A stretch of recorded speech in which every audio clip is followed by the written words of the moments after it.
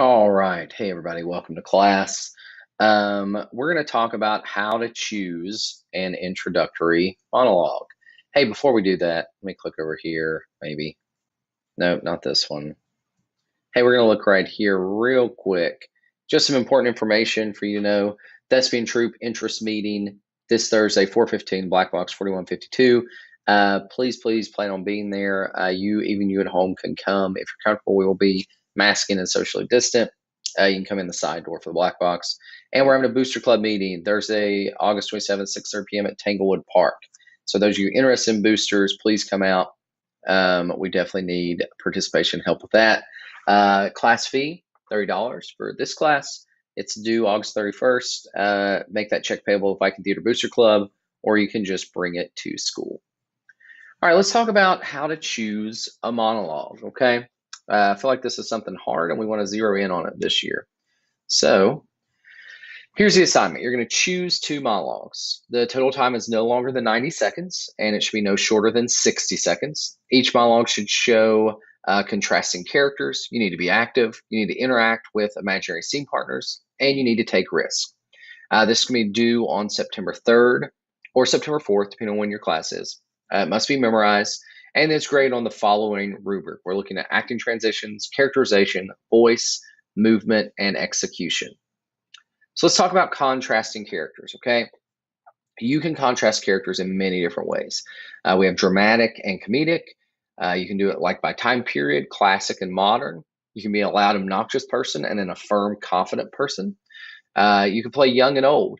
So there's a lot of different variables that you can do when trying to figure out your contrasting characters.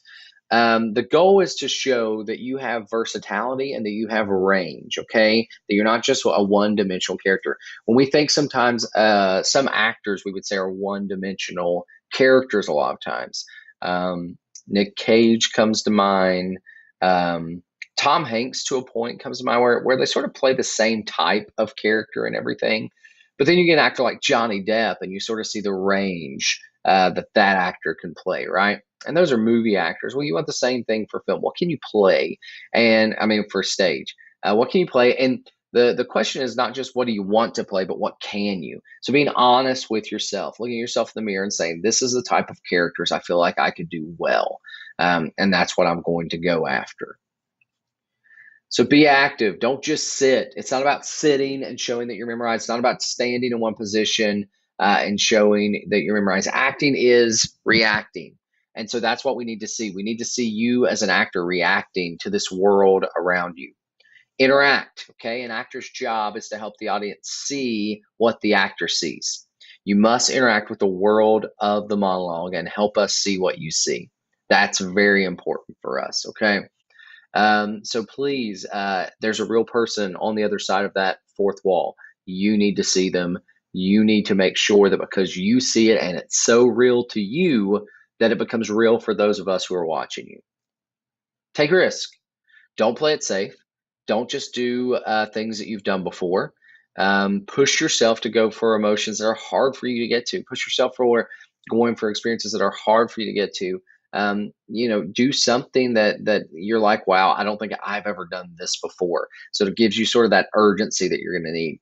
Every audition is not going to lead to you getting cast. Every audition is a chance to grow and learn something about yourself. And that's why you're auditioning. You're not auditioning to be the star of the show. You're auditioning so you can grow and push yourself to whatever that next level is for you. So here is the rubric that we're going to be using, okay? So this is taken from the Thespian Organization, International Thespian Society. This is what they use if you were to go and compete for that. And so we're looking at acting transitions, slating. How do you slate? You slate by saying your name, the troupe you're from troupe 3463, and you can say what the title of your piece and the authors are all at the beginning. First, I'll be doing a piece by this, and then I'll be doing this.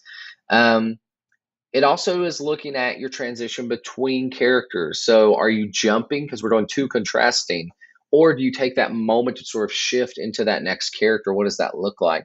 And then what's the final moment of each monologue? Where does it leave us? And then at the end, when you transition out back into you again, because we start you, character, character, you, we get a nice look at who you are. You can smile, you can not smile if that's not you. And then you say, thank you, signaling to us that the time has ended. Then we're looking at characterization, okay? Emotional and physical believability. Do we believe you by looking at you? Do we believe the emotions you're experiencing? Do we believe the emotion that you're portraying? Do we believe you physically that you are this character, that the world is real to you? And are you committed to the character's choices, to the tactics towards an object that create a relationship with this real or implied partner? Are you showing us that we can believe you? And this is a question that you're always going to be asked in theater. I need to believe you. If I don't believe you, it's not good theater. So help me believe you, okay?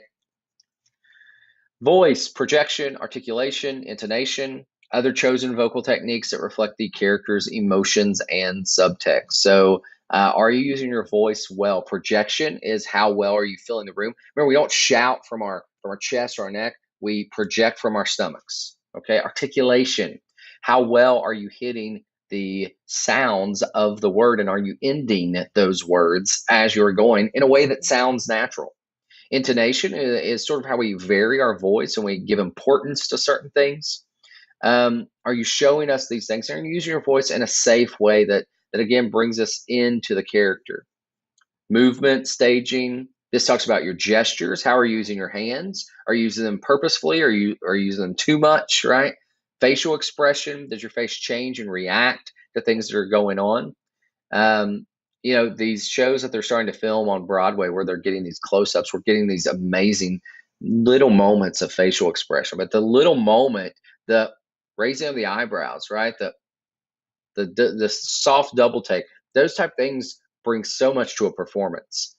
Um, you've got to make sure that your actions are communicating the character's emotions and subtext. Subtext is what they're feeling but not saying, right? It's the honesty of the character, but they can't put it into words. And so you've got to show us that subtext. And lastly, execution. Your concentration, your commitment to moment choices, your integration of all of this stuff, the voice, the body, the emotions that create a believable character and relationship that tells a story. I'm telling you, believability is the most important thing. You have to believe it so we can believe it. So, how do you find good monologues? Well, here's what you do: you read plays. You will not be a good actor if you don't spend time and money purchasing plays and reading them. But if you can't read plays, if you don't have the plays, you search online for monologues from plays. When you find a monologue you like, you read the synopsis of the play, you search for recordings of the play, you become familiar with the play, and then you buy the play. Don't use and reuse old monologues or popular monologues.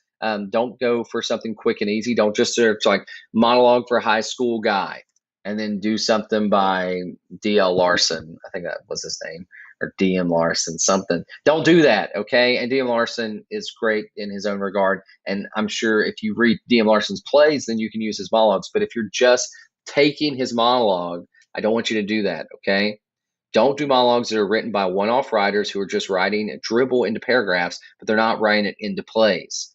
It doesn't matter if they can write something that seems interesting in 10 sentences. I want someone who has spent time working on a play because now I know the world is real, the characters are real, and they mean something.